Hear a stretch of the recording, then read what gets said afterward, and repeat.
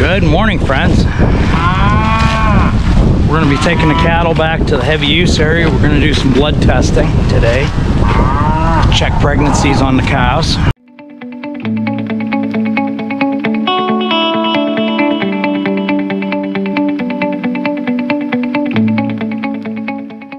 We have to run them back to the barn.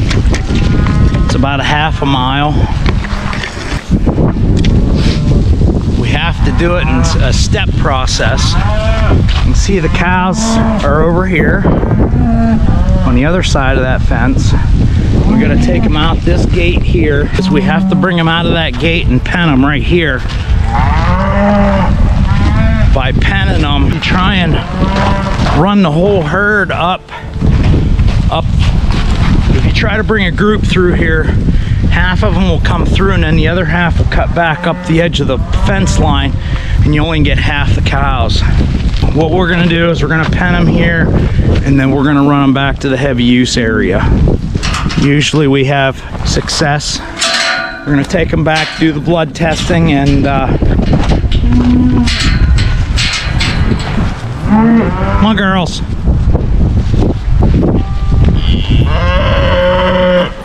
I'm not getting any volunteers. There we go. I'll slip up along this fence line here to help prevent anybody from coming back. Hopefully they stop there. Maybe they're going to. We'll get the whole group into that pen. Then we'll open it up and let them run back the animal trails and walkways that we set earlier. The soils are a little wet here today. So we had rain just about all day yesterday, and we had snow last night. So the soils are pretty saturated. So what we'll do is in long runs like this, instead of letting the cows, there's a calf out already, is we'll set an alleyway. That way they're not running across the whole field and causing any damage to the field. I'd rather them cause a little bit of damage on a smaller piece of area than to spread that area out.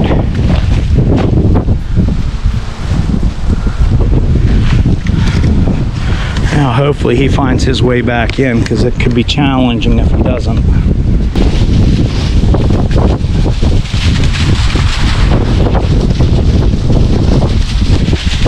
There they go.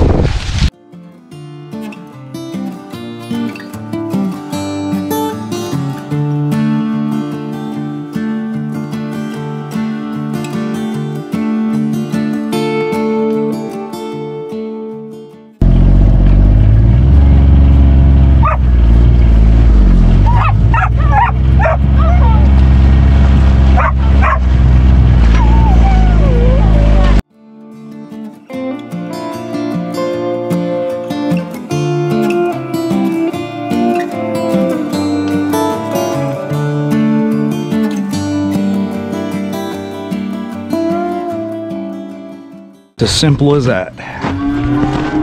Tobe, that'll do. Come. Let's go. That'll do. Good boy, Tobe. Let's go. Well, that worked out pretty good. If we wouldn't have had that pen out at the other end, come on, Scout. It's one of those deals that I've talked about before. You prepare for the worst and hope for the best. And doing that, you know, setting that little extra piece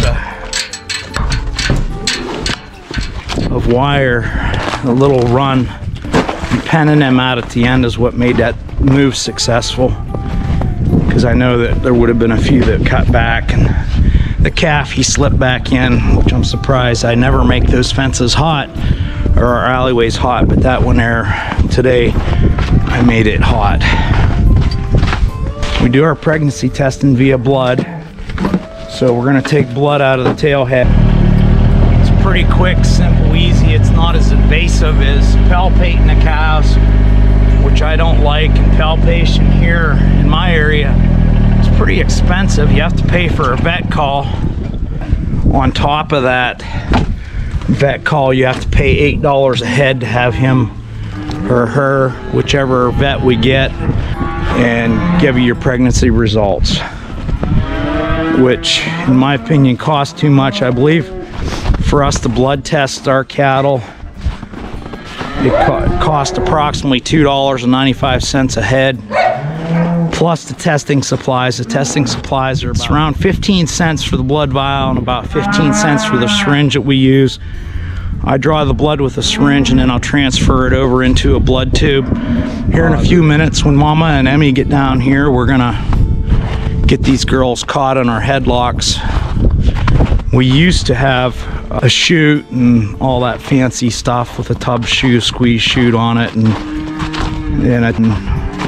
an alleyway, and we found that handling the livestock in this fashion here actually is less stress on them, and it's a lot faster for us. So this is the method that we prefer. If we can get everybody in the headlocks, we can get it through, and we can blood test. I think this year we're blood testing 58, and blood testing those girls, we can blood test those 58 head in less than an hour. And it used to be if we had to run them through the chute individually, blood testing them, it would take us about 4 to 5 hours. And the headlocks that we're using, I think there's 135 heads that can be locked into these headlocks that we have. The headlocks cost a lot less than what the chute system that we had that I always hated. It seemed like it caused a lot more stress on the cattle. It was a lot harder to work the cattle. And one reason that could be so hard for us, it was so hard for us to use that chute system, our cattle are pretty quiet and those cows didn't want to go through the alleyways and stuff. I found that the crazy ones, I guess you could say, those are the ones that went through the chute system pretty easily. This is the way we do it now, and I prefer this method over the chute system. We kept our chute system for 2 years after we put the headlocks in, just to make sure we wouldn't need it. And I haven't had a use for it in 7 years now. Doing what we're doing, the cattle are a lot healthier. The vet doesn't visit our farm at all for the cows anymore, knock on wood. Okay, friends. We're about ready to start drawing blood on these cows. We got everybody but 3, and that's usual. And they may go in by the time we need them. The cows are gonna be in for a day or 2, so it really doesn't matter. We'll keep them split off until we can get the blood drawn on them. You can see the girls are all in. They're eating that nasty old hay, which I don't like. A lot of times they don't like it either. But we're gonna get started here and get her done.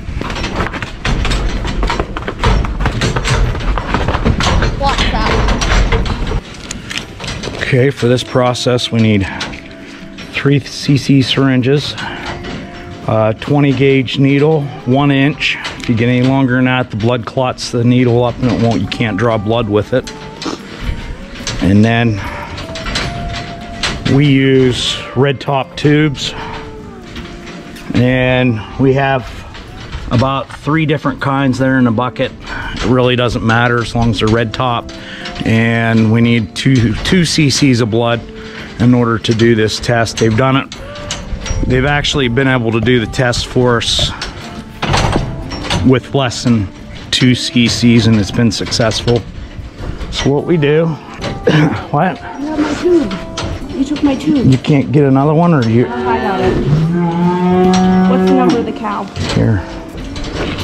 I don't know what her number is. Walker, what's that calf's number? Right here.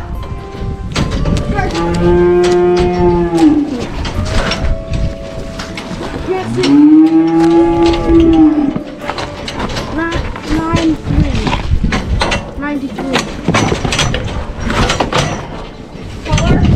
93. Why? The tail up.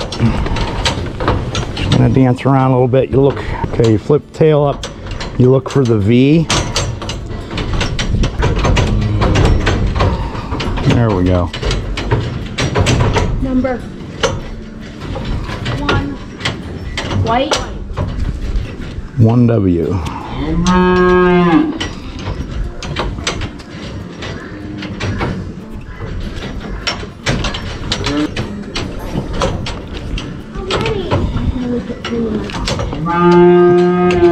Number?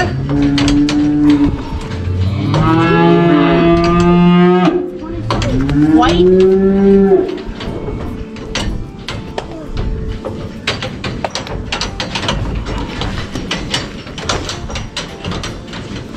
Amy, can you hand syringes to me?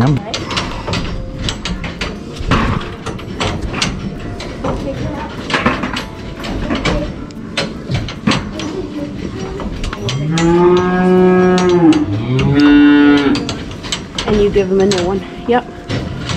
Why don't you just give it to me without the cap? Okay.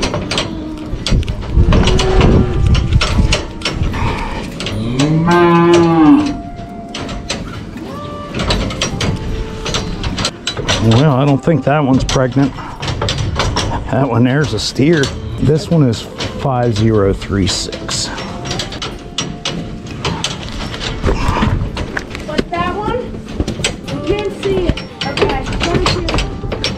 Let Dad get his blood then and hold it.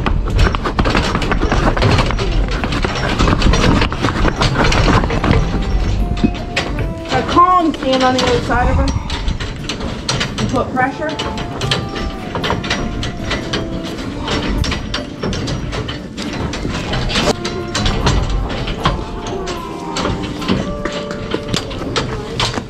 That AI'd always stood better. We don't AI them anymore.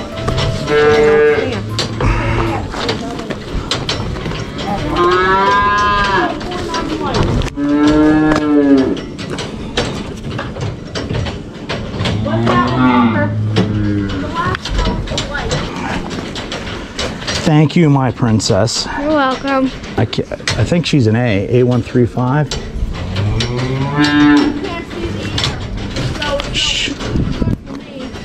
Yeah, just keep an eye on her, bud.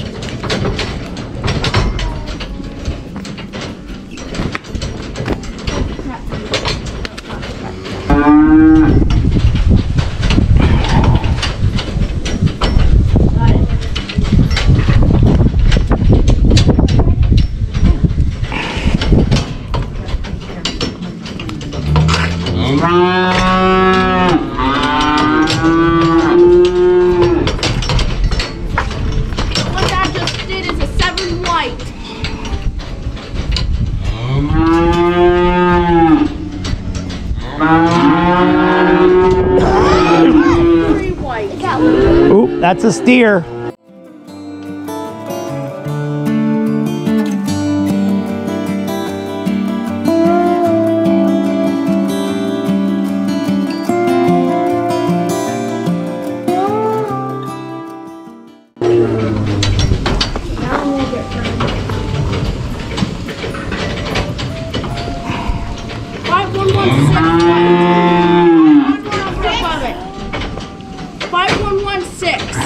White, but there's also a number above it.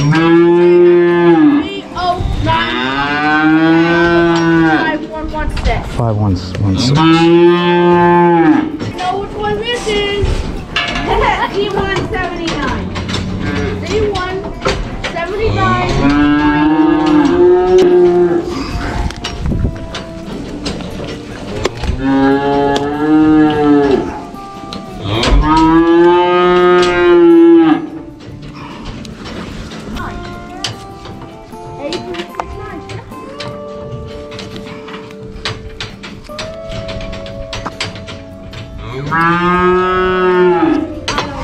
Actually, I don't know that one. All right, we've got one over there. One that was running.